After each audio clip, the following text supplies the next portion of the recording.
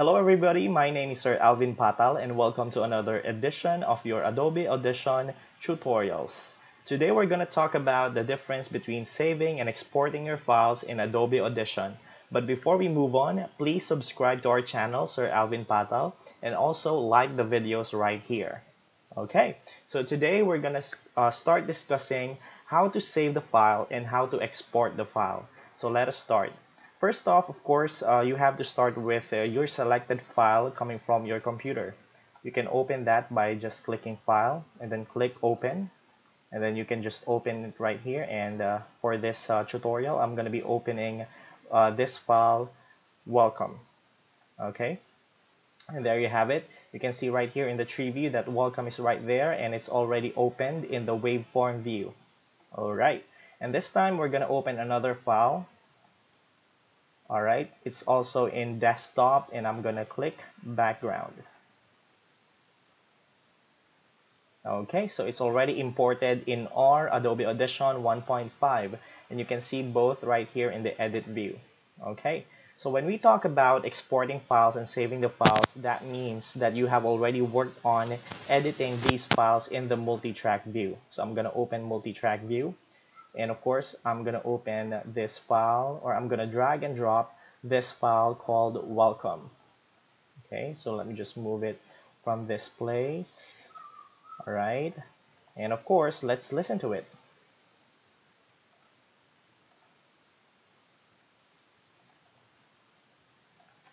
Welcome to the first episode of your English grammar subject. Don't you guys worry, because I'm here to make your learning worthwhile and fun. So hang on tight and enjoy! Alright, so as what you guys can see, this has already been pre-recorded, and that is my voice. And I'm gonna put some background on it just to add up some spice on this recording. Let's see this one. Alright, so let me just adjust and let us take a look at this material in the multi-track view. Of course, we have the audio and the background right here. So let us play. Welcome to the first episode. Okay, so as you can see, the background is too hype up, so we have to tone down the volume so we can adjust the audio clip. Just right click and then adjust audio clip volume, and you can just put it down to -25. And to adjust the volume of the voice, you can also right click and then adjust audio clip volume to about 9. Alright, so that will be perfect. So let's listen to it again so that this material would have proper blending.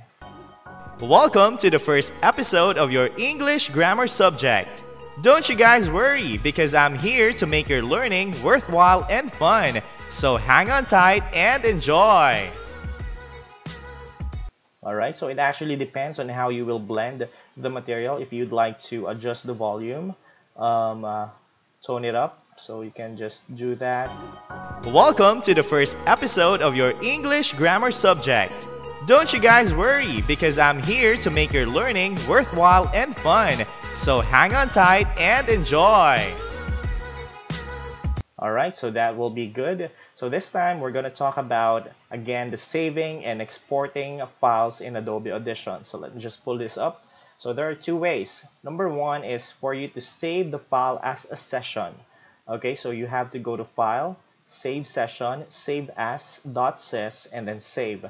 Alright, so this is saving the file as a session. Now let's go to File and then Save Session. Alright. So in here, guys, after clicking Save Session As, it will pull up this window, Save Session As .sys or multi-track session. This means this material will be saved on your computer as a session file.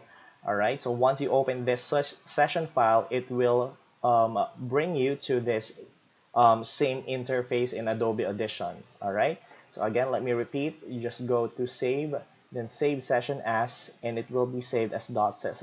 Let's just take this as final. That will be the file name of this material. And then .sys will be the file type, and then click Save. There you have it. Okay, so let me give you an example. Once I close Adobe Audition, Okay, once I close it, it will bring me to my desktop, and right here I saved the file, so it's already in session file. Okay, so once I click this one, double click, then just click in yes. There you have it, guys. It will bring you to the very same interface where you left off. Okay, so that is how you save your session or save your file as a session. Okay, next up is how do we import the file as MP3?